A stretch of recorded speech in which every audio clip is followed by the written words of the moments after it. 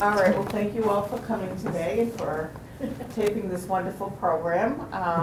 This is Whitney Rohrer, an occupational therapist from the Neshoba Nursing Service and Hospice, and she's going to be talking about some home safety tips, some great equipment that she has, and anyone has any questions, please feel free to ask them, and I'm sure she will answer them so well. I'll try. All right, thank you so much. All right. Enjoy. Good afternoon. I'm Whitney Rohrer, and like Valerie said, I'm an occupational therapist. And the role of occupational therapy is to really look at somebody holistically and see how they can better either improve their function after an injury or an illness or any disease process that might be happening, or even just the process of aging. So occupational therapists, the whole process is to really make sure that they're functioning as safely and as independently as possible. So I have a background in home care therapy. So I go a lot into people's homes, apartments, assisted livings, and I help treat them at home and make sure that they're functioning as independently and as safely as possible. So today's topic is home safety. And one of the most important things when we talk about somebody being in the home is injuries that are related to maybe a fall in the home. It's usually one of the #1 reasons why a therapist is involved in a home. If they go in, there's either been some sort of fall, there's been an injury, or there's a risk of a fall or a risk of an injury due to a disease process or a injury that's happened previously, or maybe somebody has had a surgery and now their balance or their strength is no longer as it was prior to that surgery. So a therapist would go into the home and we evaluate the home and make sure that it's safe and that somebody can function as independently as possible. So there's a lot of different ways that we do that, but usually it involves the first visit is a home safety evaluation, and we would walk around with somebody in the home and look at the different structures to see you know, what could be a barrier to living at home or to living at home safely, or any possible items that are in the home that could cause somebody at risk for a fall. So the second cause of injury for people between the ages of 65 and 84 is a fall, and they can be pretty detrimental to somebody's health.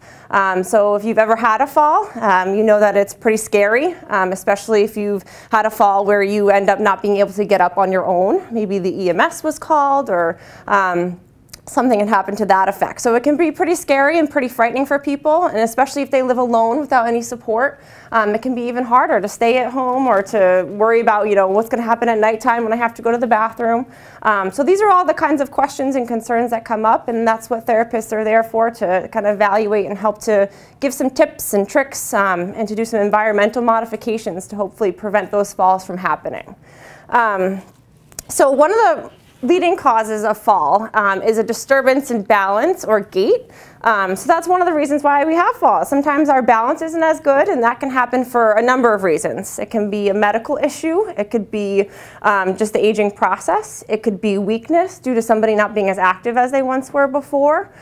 So balance and gait can really be one of the contributors to a fall. So when we talk about balance, we're talking about, you know, our ability to stand upright without swaying or moving. Our ability to walk is what we talk about with gait.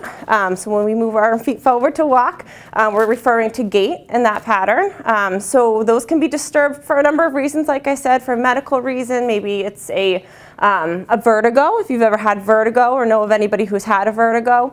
It's an inner ear issue, so your balance can be impaired because of that.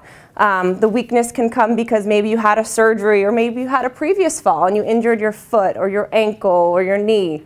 And so now you're kind of favoring that, and so you're not as active as possible. So you're not walking the way that you usually would walk, and so maybe you've had some weakness involved with that. So that can all contribute to a fall, which impacts your balance and your gait. So that's one of the reasons why falls occur. Another reason could be due to medications, okay? So depending on what kind of medication you're on, or if you've just started a new medication, sometimes it's not always the appropriate dose, or maybe it's too much or too little. So we can have an issue with that. So if you're on a blood pressure medication, maybe it's too high of a dose, and it can cause you to have some dizziness when you stand up. So when you change position, sometimes our blood pressure can drop for different reasons, and you know, your doctor would be able to talk to you about that a little bit more. But sometimes if you have different medications and maybe there's something that's new and you didn't know how it was going to react, that can impact your balance. It can impact your ability to ambulate safely. So we want to make sure that we're looking at that with our doctors as well. And also some chronic conditions too. So if you know of anyone who's ever had a stroke, and maybe they've had some residual weakness from that stroke. So maybe their right side or their left side is affected. And it could be a stroke that happened 20 years ago, but there's still some impacts from that because they're not able to use a particular side of their body. That can be a chronic condition that can impact somebody's ability to safely navigate their environment, which can cause fall and things like that.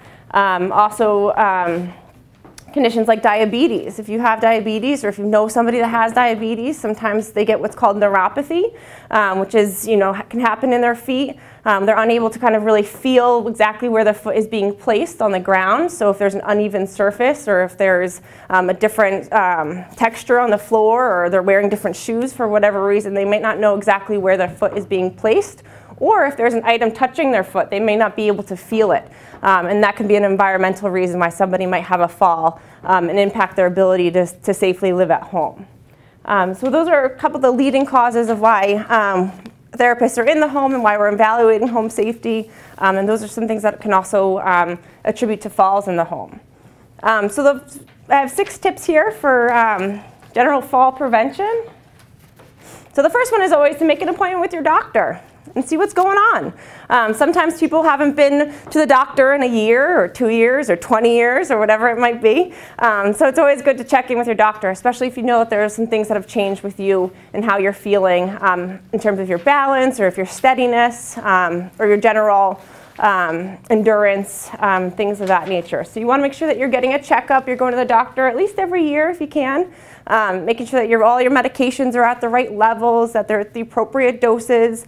So that if you've noticed that, oh, well, my blood pressure medication was increased 6 months ago, and now I'm just not feeling so great. Maybe you need to get that rechecked, see if it's the appropriate medication for you, making sure it's the right dose. The second thing I would recommend for fall prevention is really to keep moving. So try to, if we don't use it, we lose it. That's the old adage, right? So if we don't keep moving, we can get weaker, and our balance can become even more impaired if it already is. So keeping up with any exercises that you do, whether it's walking up and down the hall, especially in the snowy weather, it's hard to get outside of New England. So if you have a nice space in your home where there's a nice hallway, or even here at the Council on Aging, there's a nice hallway, so being able to walk up and down. Practicing sitting up and down from a chair is really good for your legs to help keep your legs really nice and strong. So even if it's just simple like that while you're at home, sitting up and down from a chair, anything that you can do to keep moving. The general recommendation is that we're getting up to walk about every hour. So trying to get up and just walk for a good 5 minutes. Maybe it's around your home or it's to the kitchen or to the bathroom and back, wherever it might be that you feel safe walking. But keeping moving is really good for our health, really good for our muscles, really good for endurance. So that's the other thing that we want to make sure that people stay as active as they possibly can, as safely as they can. Sensible shoes. So I see some nice good shoes here and some not good shoes. I don't know if you can see mine, but mine are terrible, terrible shoes. So I wear these on purpose when I do this presentation because these are not what to wear. So they have no back. Well, they have a little back, but it's not much. And they're they have very little traction, if any, on the bottom. They're basically like wearing ice skates. So we don't want to wear these types of shoes because they're not supportive. They're not safe. They can fall off. So you really want to make sure that the kind of footwear that you have is really sturdy, that it fits your foot properly, it's not too tight in any areas or it's not too big in any areas, that you're able to get them on and get them off safely. So maybe some people aren't able to do the laces anymore, so using something like you have there with a nice supportive back, a supportive bottom, but no laces so you can slip it on. Laces for my sneakers. Yeah, that's good. So something like that. Yeah. Yeah, so some good supportive shoes like that, especially in the winter time when we have our boots, making sure that we can get them on and get them off safely, but that they've got a nice grip on the bottom. So if we're walking in any kind of icy conditions or any snow, that we've got some really good supportive, safe shoes on. A lot of times we'll go into a home and we see that people either are wearing no shoes or really slippery socks or They're wearing house slippers with no back on them, and those are not supportive. They're not very safe. So if you have a history of fall, or if you have a fear of falling, maybe getting some nice shoes that you keep inside so they don't get dirty from being outside, but that you can keep in the home, that are easy to get on, easy to get off, and keep you feeling nice and safe while you're in the home. So removing home hazards. So this could be a whole lecture in itself. So there's lots of things in a home that can cause somebody to fall. One of the things is scatter rugs. I know a lot of people like to have their scatter rugs, and they've had them for years, and they're, from their ancestors or whoever, they're antiques. So we like to have our scatter rugs around. But the problem with those is that they have fringes sometimes on the edge of them. They can get caught up in shoes. They can get caught up in walkers, caught up in wheelchairs, so they can cause somebody to fall. So we want to make sure that any unnecessary scatter rug, if it's not secured to the ground, that's one of the first things that I look at when I go into a home, making sure that somebody can safely navigate it, or try to remove it if they don't need it absolutely there. One of the other things is stairs. So a lot of people have a flight of stairs or a couple flight of stairs in their home to get upstairs to their bathroom or their bedroom or downstairs to the laundry. So we want to make sure that we're looking at those kinds of areas. Is somebody able to safely navigate that? Not only safely able to get up, but able to get down. Are they able to do it because of their injury? Maybe they have a knee issue or a hip issue. Is that preventing them from doing it? Or is it an endurance thing? Going up and down stairs can be very taxing on somebody. So if somebody's having any breathing difficulties or problems with their heart, getting up a flight of stairs can be exhausting. So we want to make sure that we're looking at that. If somebody is able to move down to the first floor and try to keep things on one level, that's obviously the best. If somebody lives in an apartment, typically that's the setup. Everything's right on one level with no stairways or anything like that. So we want to make sure we're evaluating that. One of the things that people will sometimes put into their home when they're have a flight of stairs that they absolutely have to use are those stair lifts. Those are pretty popular now. Typically they're if you have just a straight flight of stairs, it's pretty easy to put them in. So you can look into companies for that. So a stair lift is a really great option, especially if your bathroom or your bedroom is on the second floor. Any floorboards, or even if you have wall-to-wall carpeting, making sure that those are secured. A lot of times, especially in old New England homes, you walk in and they've got these old plank, beautiful wood floors, but there's little corners sticking up here and there. So making sure that those are all nice and level, that they're taken care of, so that's not causing somebody to trip or fall. Looking at the carpeting too, so a lot of wall-to-wall carpeting sometimes in homes, and depending on how old the carpeting is or how old the home is, sometimes you'll see it start to bunch up in areas, so that can cause somebody to obviously trip or fall, or if you have a walker or a cane, it can really prevent somebody from being able to safely navigate their home. So what they can do is they can stretch the carpet, make sure all those wrinkles and those bumps are nice and smoothed out so that somebody doesn't have a risk of falling. So the fifth tip is lighting up your living space.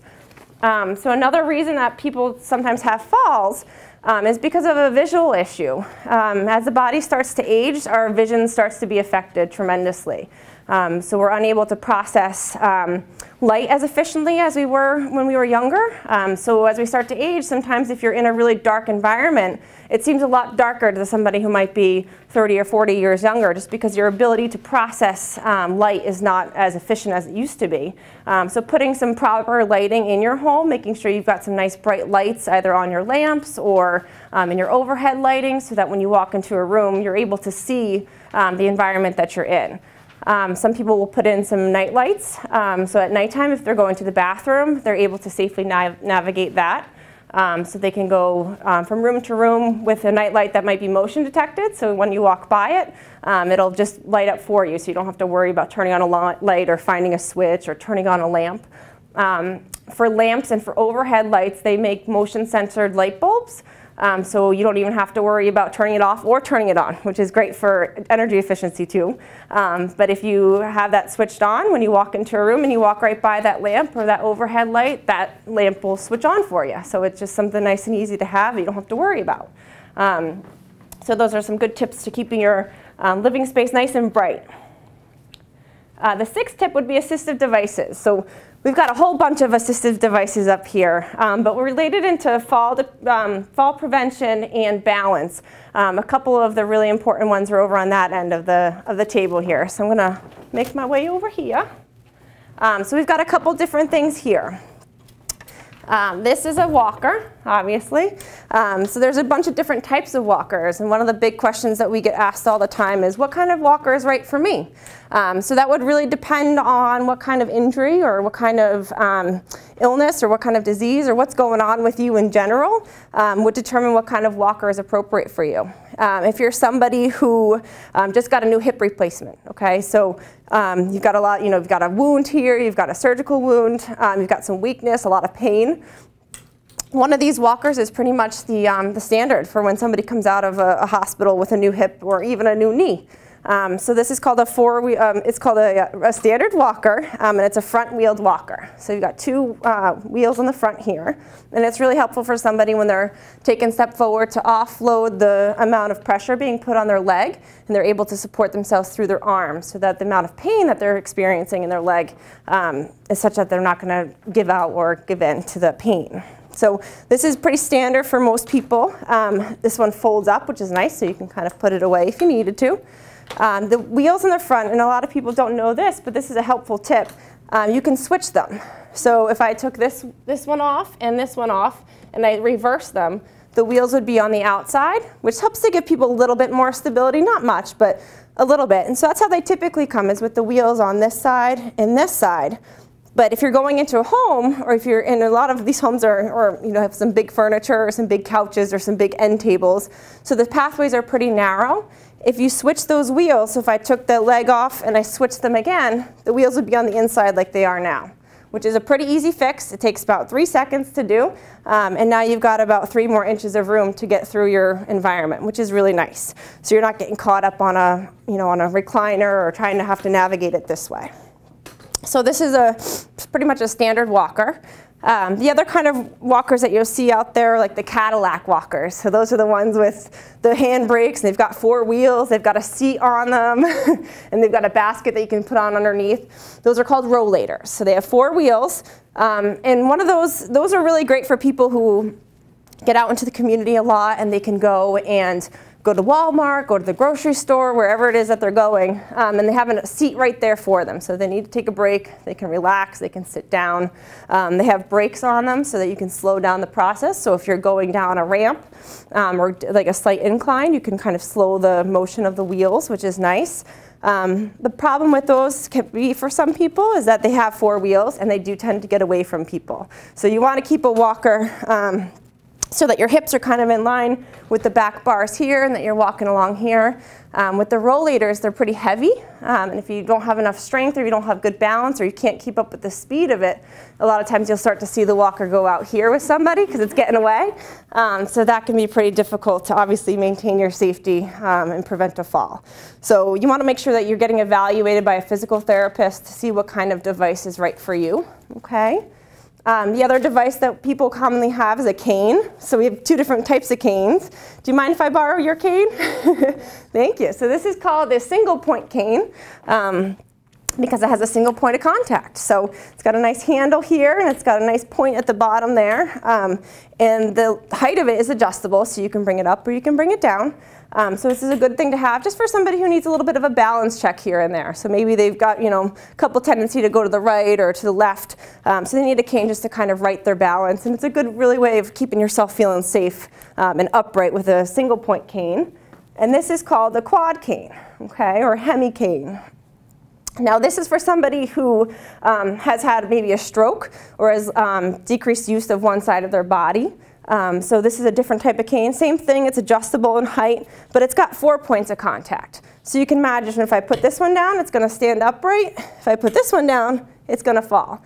So this is for somebody who needs a lot of support, maybe not a full walker, or they don't have the use of one arm to use a full walker. So they're relying heavily on the 4 points of this cane. So I'm putting pretty much my whole weight on this cane right here, and it's supporting me. So if I don't have the use of one side of my body and I still need some good steady, this would be an option for that. Again, you want to be sure that you're consulting a physical therapist before switching between any different types of device. Thank you very much. Okay, I'm going to take a little pause. Does anyone have any questions? I have a walker, but I only use it like when I'm going to take a shower and I put all the clothes on it. That's a good way to carry, yeah. That's about all the only reason, yeah. only time I use it. Okay. Yep, and that's what this basket here is for. That's a good segue. So they have different types of things that you can put onto a regular walker. So if I were to take this basket off, this is what the walker would look like, and that's how you mostly see people use a walker. But like you said, people need to be able to carry things, but they want to do it safely. So they have 2 hands on a device, and then they're putting something in what's called a walker basket. So it's a great way to be able to navigate your environment. Bring a water bottle, bring your coffee, bring a cell phone, keys, whatever you have. It's a great way to be able to carry it around, but still keeping 2 hands on a device. That's the only time I use it. Yeah, yeah. So some people will choose to use it that way. They have, you know, a walker on here, a basket on their walker, and some people will have what's called a walker tray. So I've seen people use both. That's a lot of equipment there for you. But you can get a nice tray to go on it. This one does not fit this particular walker, but typically it'll go right on and it locks right on, so it's not tipping forward or backwards. But this is great for somebody who, again, needs to have 2 hands on a device because their balance is impaired or they're not feeling as strong as they used to. And they're able to carry, you know, a plate of food, a bowl of cereal, a cup of coffee, whatever they need to get around their environment, but do it as safely as possible. Okay. I don't wear shoes like that. Mm-hmm. I'm just looking at the picture. Oh.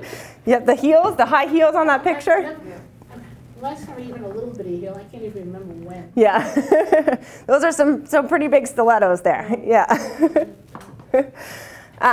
So another area or activity that happens a lot in the home is what we call ADLs, or activities of daily living. So something that you need to do every single day to be able to get through the day. So if you think about things that you do every single morning, so brushing your teeth, taking a shower, getting dressed, getting a meal prepared, all those types of things you'd have to do every single day to be able to sustain life, right? You have to feed yourself, you got to get dressed, you have to stay clean. So a lot of those activities, depending on somebody's injury or illness, can be really, really difficult and can be very, very taxing on the body. So when we're talking about somebody getting it for dressing, for example, there's many, many different parts of getting dressed. It's not just getting washed up and finding the clothes. It's putting the clothes on. It's being able to have your endurance last through that whole, maybe it's a half an hour or hour-long process. So there's a lot of different things that we can do with somebody to make sure that they're feeling safe while doing it, that they're able to get their energy to last the entire time. So there's a couple different devices, there's a couple different tips and techniques that we can give people to be able to do it a little bit easier. So one of the biggest tips that I like to give somebody is when you're getting dressed, make sure that you're sitting down. Okay, so it's when we sit down, when we stand, we're using a lot of our energy to just stay upright. So if you sit down, you're able to really take that load off your heart, take the load off your pulmonary system or your lungs. So maybe you're not breathing as heavily, you're not feeling as fatigued, and you're also a lot safer. So if I were to fall from here and I fell over like this, it's a lot easier than falling from here. I'm pretty tall, so it's a long way down. Okay, so the risk of injury if you were to have an event where you would fall from a chair is a lot easier on your body. The second thing is that you're closer to your feet, so you're a little bit able to reach them a little bit easier rather than, again, standing from up here and trying to go down. One of the biggest problems is that when somebody is upright and then they go down to having their head below their waist or below their heart, you can get very dizzy, and that can cause somebody to fall as well. So you want to make sure the first thing you have is a chair wherever you're getting dressed to make sure that you can sit down and be able to do it there. There's also a bunch of different techniques, or I shouldn't say techniques, but I should say some little tools that you can use. Yep, for your socks or your stockings, yep. So these come in a lot of different sizes, a lot of different shapes, different materials. This is a pretty standard one. The only thing I don't like about this one is that it's got this like a loop here. Usually it's 2 separate pieces. I like to have 2 separate pieces because you can operate it a little bit differently than you can with the one standard piece. But what you would do is you'd put your sock on the bottom, you drop it down to the ground, hopefully you're sitting, and you're able to slide the foot into the sock and pull it on. So it's a really good handy tool, especially for somebody who's had a hip replacement or a knee replacement and they're not able to get down to their foot.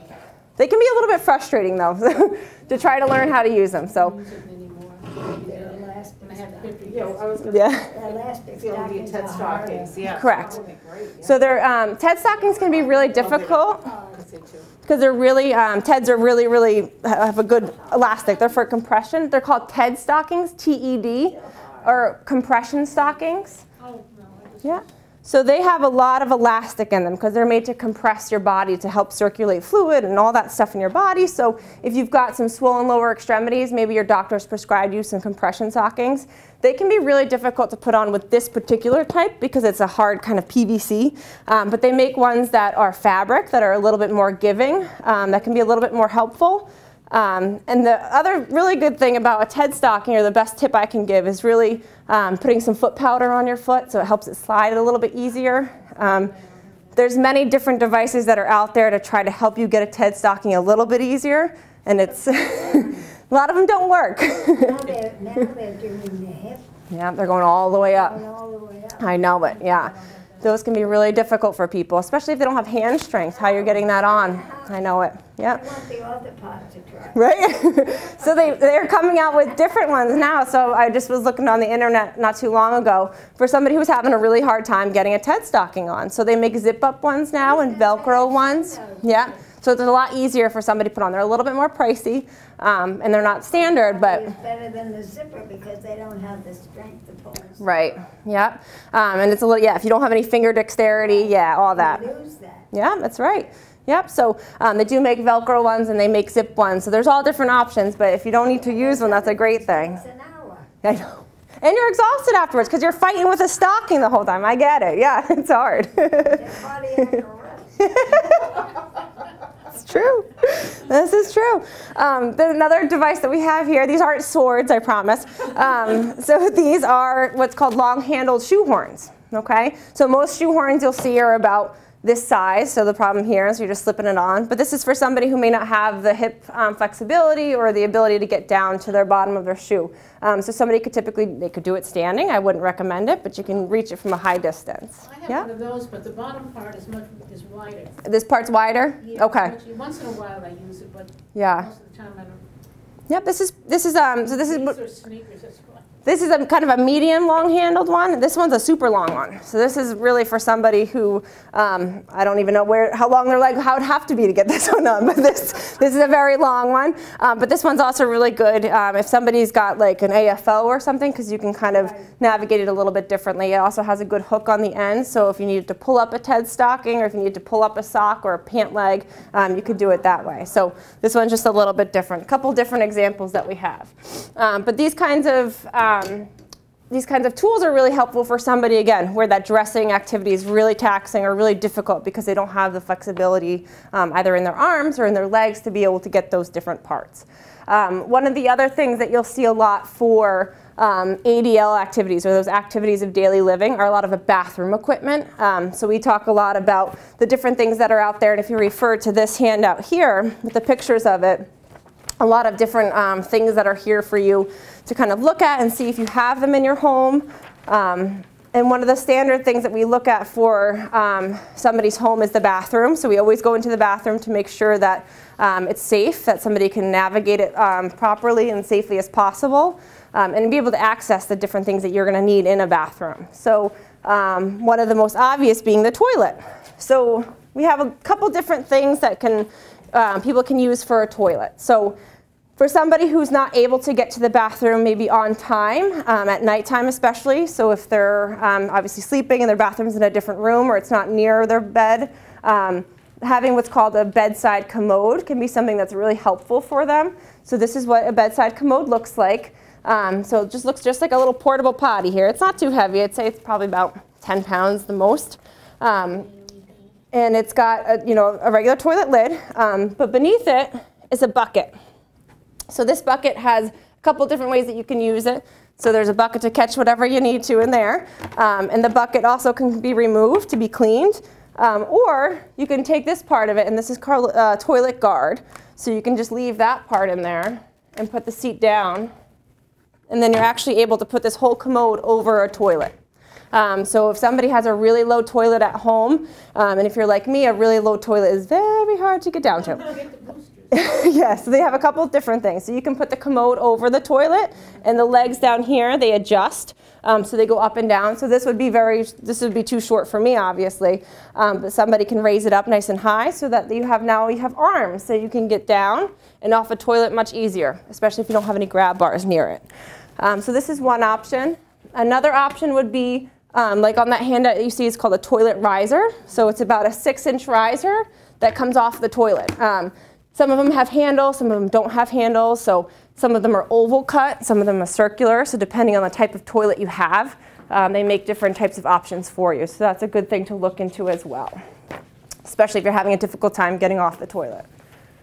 The second thing I look at when I go into a bathroom is the shower. Okay, so what kind of shower do you have? Do you have a tub? Do you have a walk-in shower? It all depends on the type of home it is, the amount of space that you have. So we want to make sure that somebody's able to access that shower so they're able to get cleaned. I'd say the most difficult type of shower would be a tub or a porcelain tub. So if you've got a nice big tub there and there's no walk-in or ability to get in or out, it can be really difficult. So if you have somebody who has a hip injury or a knee injury, and you can think about raising your foot a foot off the ground, some people can't do that. And not only that, but they can't lift their leg, balance on one leg, and then step into a wet tub. That's really difficult for people, and a lot of people will have falls if they try to do that. So looking at the tub to making sure that we're having proper safety equipment in there. Do they need a bench? Do they need a seat in there so they can sit down? Do they have grab bars? So those are the couple of really important things to look at when you're getting into a tub. And there's all different types of grab bars that you can get. So if you look down here at the bottom, this one picture on your left, are the standard grab bars. So those are the metal ones. They're pretty industrial looking. But those are ones that people will often put in their homes, or if you live in an apartment, sometimes they're already there for you. So when I look at somebody's tub and I'm looking to see where they want to put their grab bars, what I'll generally say is have them do it, and then have them get into the tub the way that they would if I wasn't there. And whenever they put their hands, so a lot of times they'll steady themselves on the wall. Wherever you're putting your hands to get into a shower or get into a tub is typically the area where we would put a grab bar. So those areas that you're touching to keep yourself balanced, that's where you would want a nice sturdy grab bar. I get asked the question a lot about suction cup grab bars. Oh, no. Yeah, so that's typically my answer is I wouldn't recommend them for somebody who really needs to put full support on a grab bar. So if you're really bearing down to get support, a suction cup probably is not the best for you because they do lose suction over time. You constantly have to check them, making sure that they're nice and clean, that they're still keeping their suction. The other part about those is that if you have a tiled shower, so if you've got subway tiled in there or some grout lines, the suction's not going to stay. So they're not very safe. So I typically try to tell people not to get them. A better option if you only need one grab bar to steady yourself and you have a tub is this bottom part here. It's called a tub side grab bar, and that can kind of be fixed to the side of the tub. It's movable, and it works on a vise type system. So you put it on the side of the bar and then you tighten the vise so it becomes nice and steady for you. And it's a little bit more reliable than I think than a suction cup grab bar. The other places we look at for the tub and for the shower and the bathroom in general is the flooring. Okay, so if you've got some porcelain tile, it's very pretty and it's easy to clean, but it gets very slippery, especially in a hot, wet, moist environment. So you want to make sure that you have some sort of, and this is the only place where I would say some sort of rug after you get out of the shower. So if you're navigating the bathroom, just doing your normal routine, I would say keep no rug in there. But you want a rug to be able to step on or some sort of mat to step on when you get out of the shower so that you have something that can collect the water so that you're not going to be slipping and sliding on a wet tile floor. So that would be the one time I would say you need some sort of rug in your bathroom. Also the bottom of the actual tub or the shower itself, you want some sort of non-skid surface. So most tubs and most showers now will come with some sort of material that's anti-slip. But I even find that with soap and with things like that, it still gets really slippery. So a really good technique to put is one of these mats that's here. So they make these textured suction cup mats that really stick to the ground, that give you some good feel and feel that you can, you're not going to slip and slide. The water goes through them, so it's not pooling up at the bottom of your feet. So you've got some nice textured surface that you can grip on. The other thing that they sell too are these. Yeah, the strips. They're like these sandpaper strips. Yep. So they're really great for a period of time, but over time they start to loosen, and they might get some soap scum or something that causes them to erode a little bit. So you just want to be careful that you're checking them, that they still have their texture to it, and removing them if they're starting to kind of come up. So you can get those at like Lowe's or Home Depot. Yeah. Yeah. You know where I find it difficult, if you travel abroad, most showers are tub showers. Yep. And the bottoms are slip and slide. So I always throw a towel in. Okay. Yeah. Even if I'm visiting someone who has that kind of shower tub, I throw a towel in. I don't trust. I Yeah. don't know why Europeans aren't walking around with broken bones. They're all on walkers, every one of them. When they're old, they don't take a shower. Yeah. Not only are they high, but it's like a skating rink. Yeah. And there are no bars. Yeah, and they're all those porcelain kind of clawfoot tubs. Yeah. And they're Yeah. lovely. Yep. You want to kill yourself. So, I mean, towels can be great to absorb water and to kind of make sure that it's nice and dry. Yeah. I wouldn't recommend keeping the towel in there while you're showering, just because it can kind of bunch up and get No, it wet. doesn't. Yeah. Okay. So for some people, yeah, but to dry it down afterwards, I think that's a really, really good idea. Throw another one when you get out. Yeah. Because they don't believe in mats either. No.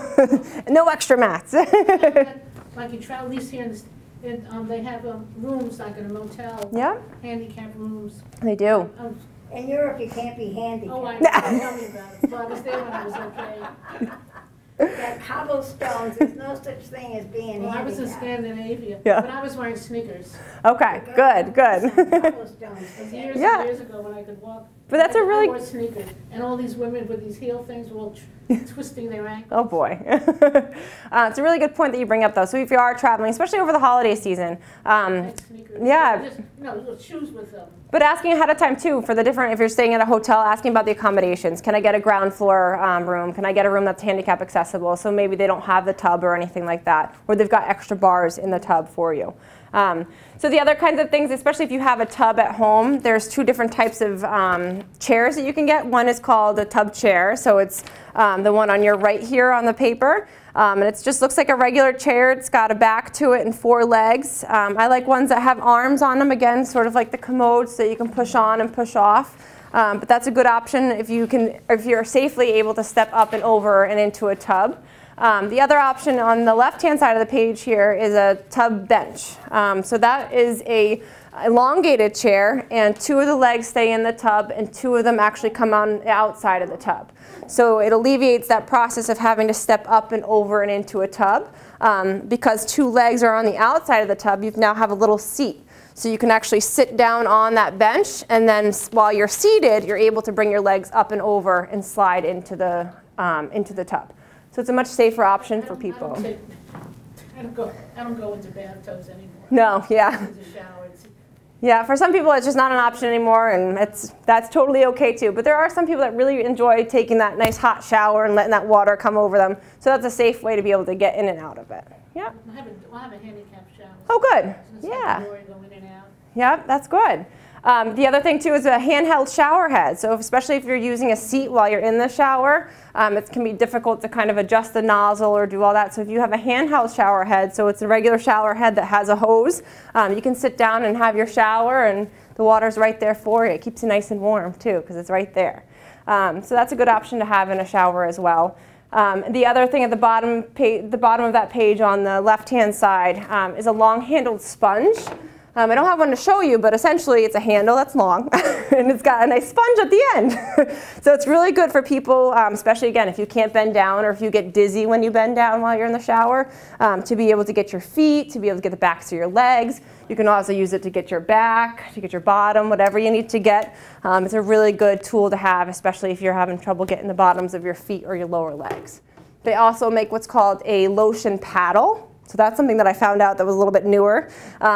So Bed Bath & Beyond has them, and it's basically another long handle. And then it's got kind of like a plastic paddle or a silicone paddle at the end that's got a little bit of a curve into it.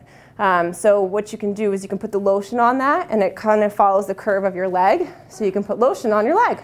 which is a pretty good thing. Nice. Yeah, so all these different inventions, I wish I invented them, but they're out there, and they're great for people, especially if you have dry skin or cracked skin or at risk for getting a skin tear, things like that. You want to keep your legs well lotioned. So that's another activity, or another device that's out there for those kinds of activities. So that's bathroom. The last little part of it is kitchen safety. So another common area for falls, the number one is the bathroom, the number two would be the kitchen. And both of them are hot, wet environments sometimes. So you're doing a lot of activity, there's things that get on the floor, water, oil, splatter, whatever it is. So we want to make sure that people are safe in the kitchen. But also different activities while you're standing up doing activities in the kitchen like cutting, or if you're having trouble doing activities like feeding. There's a couple different materials here that I brought for you. But going, I have a chair. You have a chair in your kitchen? Good, yeah. Well, it's not, you know, it's the living room, you know, the kitchen in there. Okay. So I just have a chair that's high. Yep. You know, it's easy to sit on. Yeah. I'm not doing anything. I just sit on the chair. Yep, well you took the words right out of my mouth, because one of the most important things to have in the kitchen is either a high stool or even just a low chair, whatever you have. Because if you're having any balance or any weakness in your legs or any fatigue or any endurance issues, having a chair in the kitchen can be very helpful. So if you're making a risotto, for example, which causes an hour of stirring rice at the stove, you want to be able to sit while you're doing it. I don't make things like that. But if there's other things, or you know, if you have an egg in the pan or you're making a sauce and you just want to sit there, it's a great way to offload that energy for you. So good thing to have. So it's very bad. Another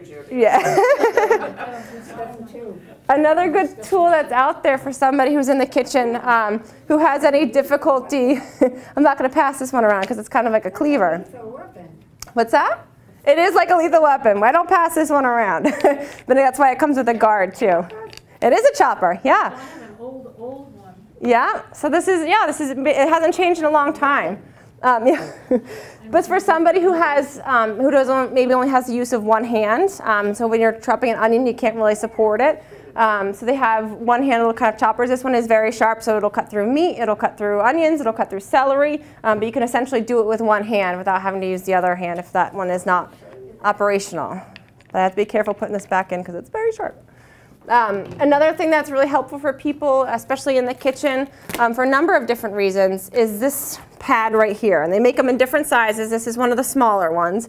It's called a Dyson pad, so it's very sticky. And it's got some really good grip to it. So if you think about somebody who has some hand weakness and they have to chop something on a cutting board, sometimes cutting boards will slip right off the counter, especially if you're not able to hold it there. So you would essentially put the plate or the cutting board right on top of it, and as you're moving it, it doesn't slip. It sticks right to it. So I'm pushing pretty hard on this plate and it's not going anywhere. So this Dyson is really good to help kind of keep things steady so things don't slip and hopefully prevent an injury like a cut or something to the hand. These will be all got on Amazon. So if you have somebody in your family or if you yourself go on Amazon or onto any of the internet and just kind of search Dyson, that's what you'll find, and you can kind of get it at different places. Some pharmacies will have different types of equipment like this, but things like this Dyson here, that chopper, they probably won't have those kinds of things, so those are a little bit more difficult to get. Walmart, depending on which one you go to, has a ton of different available home safety types of equipment. They have a whole section, yeah. Some of them do, not all of them, but. I've never seen that Walmart. The one in, I think it's in Leominster, it has a really good section. And just different areas will have different things. Sometimes pharmacies are really robust and they'll have a lot of stuff. The West Concord Pharmacy has a lot of stuff. Yeah, so they'll have a lot of medical equipment. Yeah, you have to do your research, make some calls before you head out there. But yeah, they'll definitely have some different things depending which one you go to. My cooking is not that loud. I have one of those electric choppers. I don't chop anything. Get it pre-chopped, it's much easier. For some people, they might have difficulty, maybe again, like that use of the one hand. They might have trouble being able to feed themselves. So they make different types of equipment like plates. This plate just looks like a normal plate, but if you look at it closely, it's got a little bit of a lip here. And that lip serves a very specific purpose. So somebody who only has the use of one hand and they have peas, for example, those little suckers can get away from you really fast. So you can kind of use the spoon right up to the edge of the plate, and that little lip will put the pea right on your spoon so you can eat it. So those are some really good things for people who have difficulty feeding themselves. Some good options. And then the last thing would be these. So these are utensils, obviously, but they have a built-up handle. Okay, so somebody who has arthritis or has a weaker hand because of any sort of thing that's happened to their body over time, it's harder to grab something that's thin. You can't get a good grip on it. So a lot of times people will say, oh, I keep dropping my spoon, or when I'm out to dinner, it's really difficult for me to hold on to the utensil because they're so thin.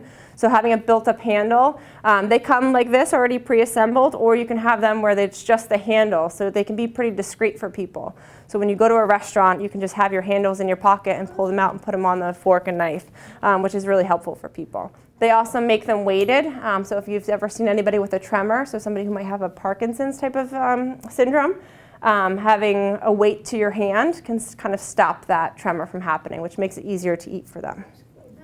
Yeah, a couple different things. Oh, and one more thing for kitchen safety. So there's times, you know, where people are caring for somebody who might have some sort of safety awareness issue.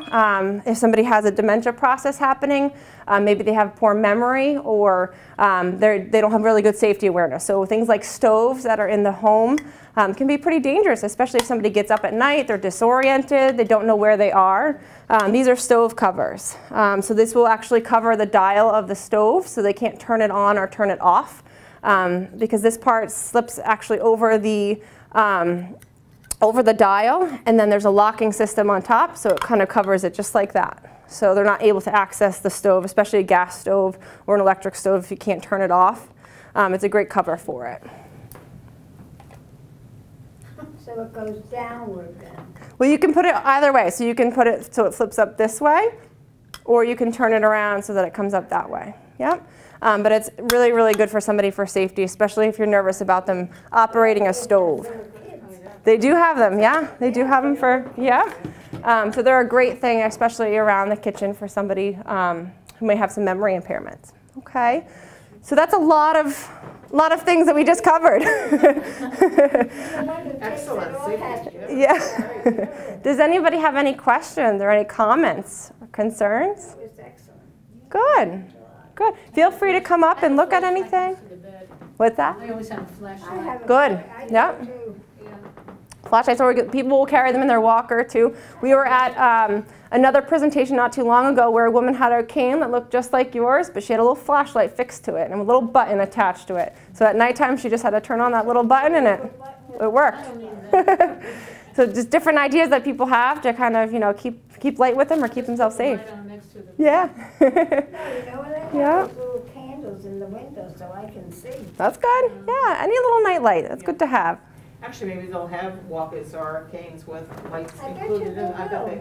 our daughters just received umbrellas that light up. Yeah, nice. Like, you know, little Well, I just turned umbrellas. the So I light- think I think I that's just what- turned the an lamp umbrella. Yeah. I'll let Next it- to the bed. The handle. And the So switch is So you still go on. walking Yeah. at night? You can see, yeah. It's not That's a that great bad. idea. Yeah. Yeah. So there you go, something to invent. There we go. All right, well, thank you so much. You're very welcome. Thanks for having me. That's great information, and thank you for coming from Neshoba Nursing. Yeah. Mhm. You know, letting us with all these wonderful Good. tips. Thank you, great presentation. Thank you. Thanks. Thanks.